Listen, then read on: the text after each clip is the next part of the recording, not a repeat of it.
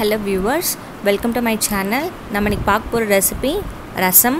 ரொம்ப ஈஸியா சிம்பிளா குயிக்கா எப்படி செய்யறதுன்னு பாப்போம்.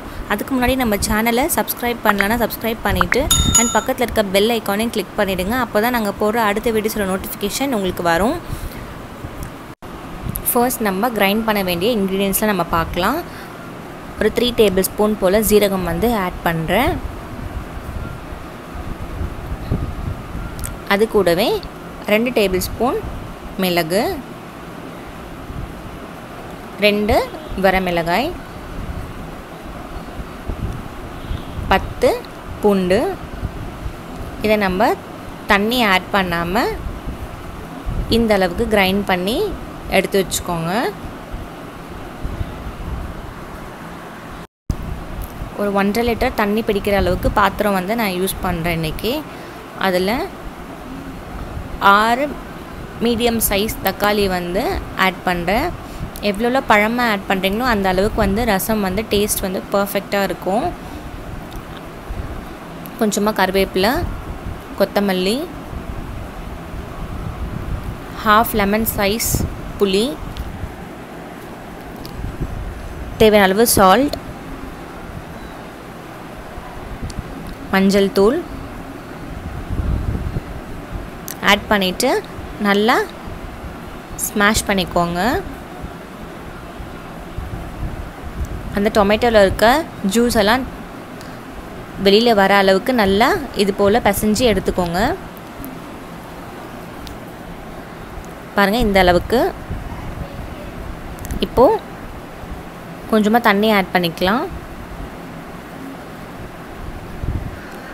ஆட் பண்ணதும் நம்ம பவுடர் பண்ணி வச்சுருக்க மிளகு, சீரகம், பூண்டு அதை ஆட் பண்ணிடலாம். இப்போ உங்களுக்கு தேவையான அளவுக்கு தண்ணி ஆட் பண்ணிக்கோங்க. லைட்டாக மிக்ஸ் பண்ணி எடுத்து வச்சுடுங்க. இப்போ நம்ம தாளிப்பு வந்து ரெடி பண்ணிக்கலாம். அதுக்கு ஒரு 2லேருந்து 3 டேபிள் ஸ்பூன் அளவுக்கு எண்ணெய் ஆட் பண்ணியிருக்கேன். நல்லா ஹீட் ஆனதும் கடுகு உளுத்தம் பருப்பு ஆட் பண்ணியிருக்கேன். கொஞ்சமாக ஜீரகம், மிளகு, ஒரு காய்ஞ்ச மிளகாய். இப்போது தாளிப்பு வந்து ரெடி ஆகிடுச்சு.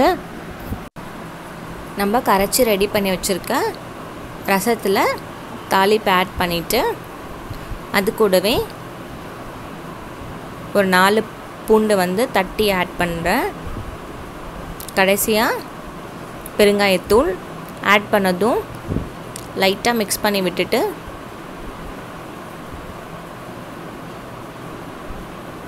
நம்ம ஸ்டவ்வில் ஒரு கொதி வர வரைக்கும் வெயிட் பண்ணுவோம்.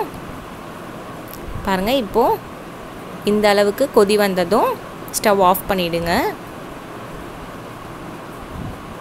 வீடே மணக்கிற அளவுக்கு ரசம் வந்து சூப்பராக ரெடி ஆகிருக்கு.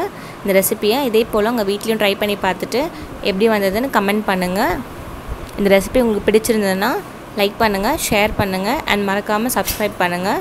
தேங்க்ஸ் ஃபார் வாட்சிங் மை வீடியோ. தேங்க்யூ.